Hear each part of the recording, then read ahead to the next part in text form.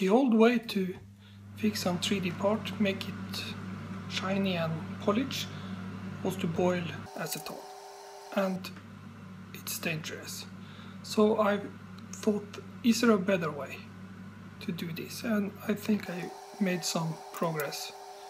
And a less dangerous way to do this is to use a spray gun and spray it on instead of boiling it. I don't say this is not dangerous, but I think it's better.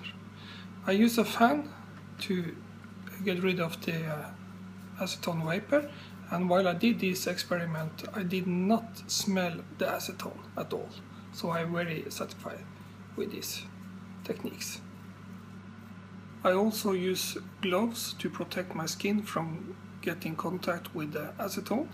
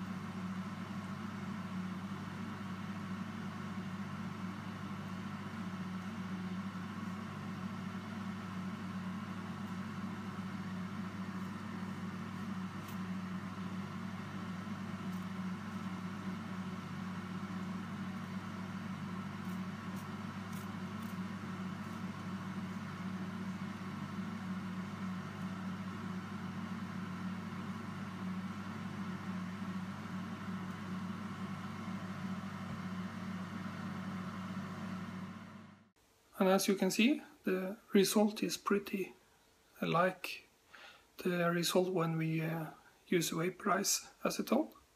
You can apply this as many times as you need. For a bigger model, you can apply this more time and get a smoother results. I hope you like this video, and please share it so others can live a little less dangerous and longer life for 3D printers people.